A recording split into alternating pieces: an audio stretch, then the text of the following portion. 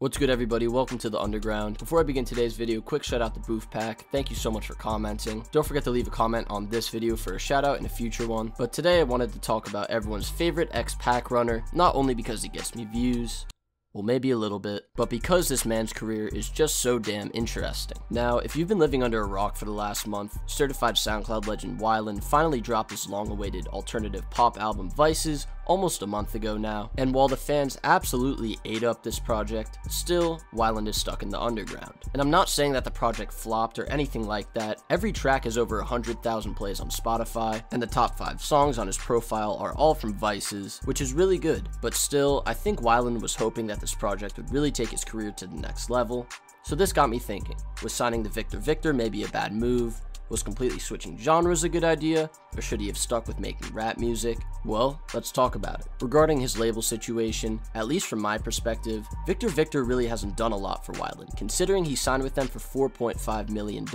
They obviously already have legendary rappers like Ski Mask and Pop Smoke on their roster to bring in the big bucks, but still, $4.5 million is a lot of money. Besides providing Weiland with top-notch engineers and allowing him to work with Chief Keef and Mike Dean, Victor really hasn't done anything to help Weiland's career, at least from what I've seen. His self-titled project barely got any promotion. I think it might have gotten one playlist placement, and the only acknowledgement Vices got was a few Instagram posts on Steven Victor's account.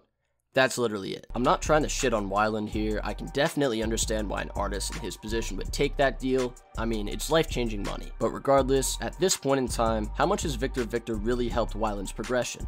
From what I can see, not a lot. Now, on Weiland switching genres, he obviously has the right to make whatever music he wants. I'm talking strictly career-wise. Was it a good idea?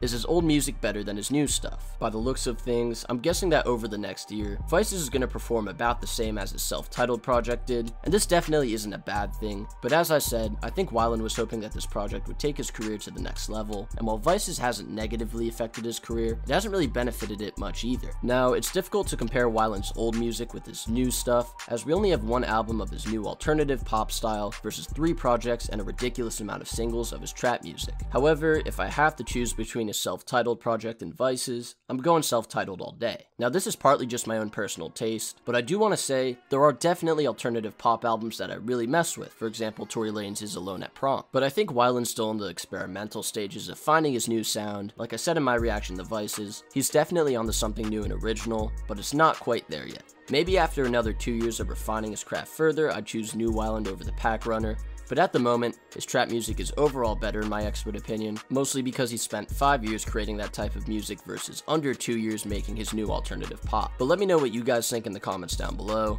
If you had to choose old Weiland or new Weiland, remember I'll shout you out in the next video. Like and subscribe with those notifications on. I'm live on YouTube almost every other night, so make sure you pull up. Thank you guys for all the support. I'll see you next time. Take it easy. Peace.